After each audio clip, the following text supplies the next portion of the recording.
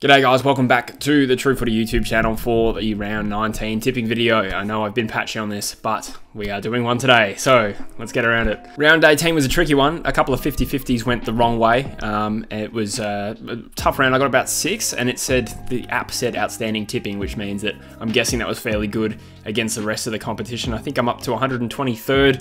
Still gunning for that top 100 spot, but it'll have to do for now. Moved up 24 spots actually this week, so yeah, I guess fairly reasonable round of tipping. I ended up changing my tip from West Coast to Hawthorn when I saw Nat Nui and Rioli were out, and yeah, I mean, we probably would have lost the game anyway, so maybe those outs did me a favour in terms of the footy tipping. Got Fremantle wrong. I tipped Carlton to beat Geelong ambitiously, got that one as wrong as well, but I did tip Essendon correctly to beat the Gold Coast Suns. So all in all, it was a tricky round, and I guess that is exemplified by the fact that the person who won the footy tipping comp this week was ESPN fan 1848 blah blah blah, a bunch of numbers.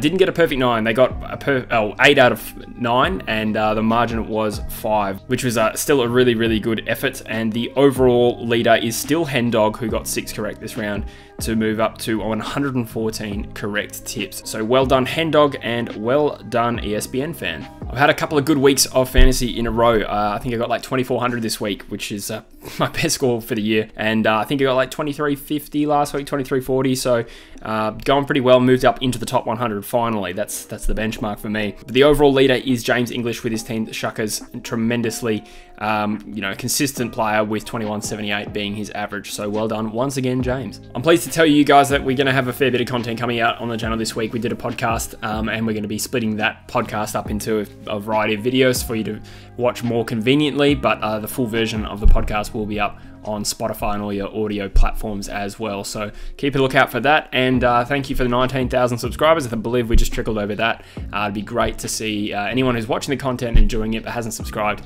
You'd be doing a big favor to me if you did hit that button. I'm going to take my hat off because it's getting warm in here, and speaking of things hotting up, it's time to take a look at the ladder. We've got Geelong on top of the ladder, ahead of Melbourne, Brisbane, and then Fremantle down in 4th following their loss. They were equal top before, and now they're a game behind. Collingwood up in 5th, and then the top 8 race there is getting real interesting, with Richmond, the Bulldogs, and St Kilda all locked on 9 wins there. And it looked for a little while that Richmond were clearly better size than both of those teams, but only 3% separates them and the Bulldogs at the moment, which is just wild. And down the bottom of the ladder, you've got a pretty interesting wooden spoon race with just 3% separating West Coast and North. I don't know.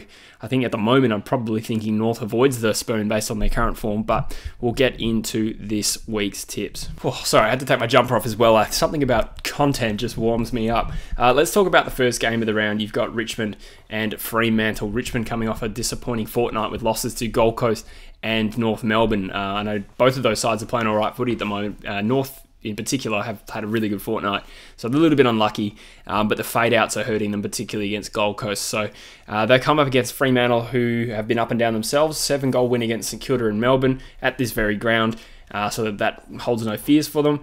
I think Richmond are a tougher opponent at the moment, but although the Dockers just lost at home to Sydney.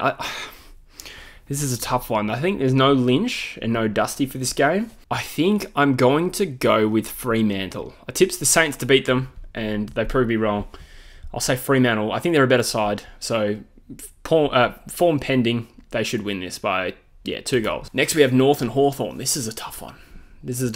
So Hawthorn have just come off wins against West Coast and Adelaide. They kind of butchered Adelaide a little bit, and against West Coast it was a pretty good game, and Hawthorn were just better all day. So they're looking fairly stable over the last fortnight.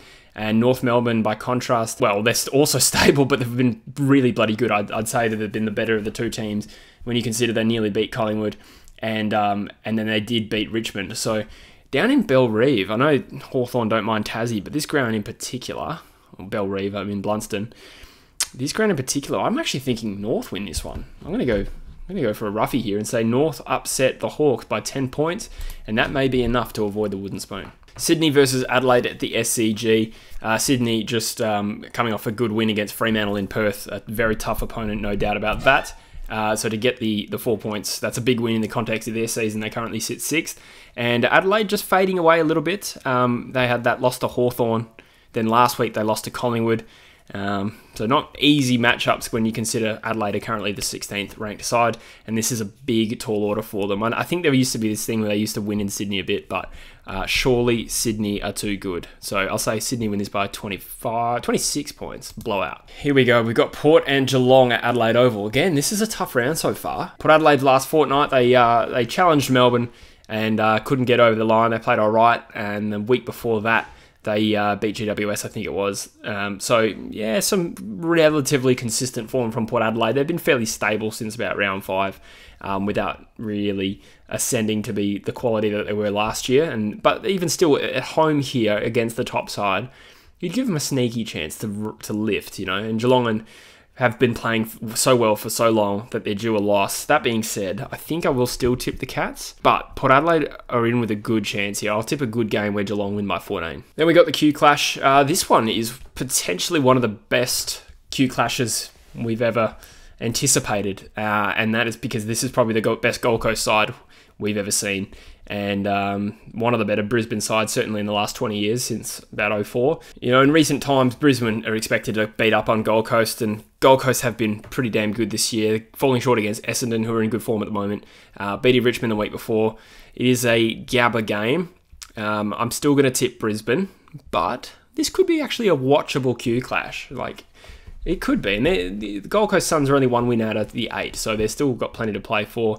But you'd still go the Lions by, no, I don't know, I'd say 5 goals. Now, this one here is tricky because the Bulldogs have had such up and down form all year, but even in the last 2 weeks, criticising for an 8-goal loss against Sydney, and then they, you know, torched St Kilda for at least the first half, and then, well, 3 quarters even, and then couldn't quite, you know, blow them out of the water, but yeah, still a solid win, you'd think, by their standards.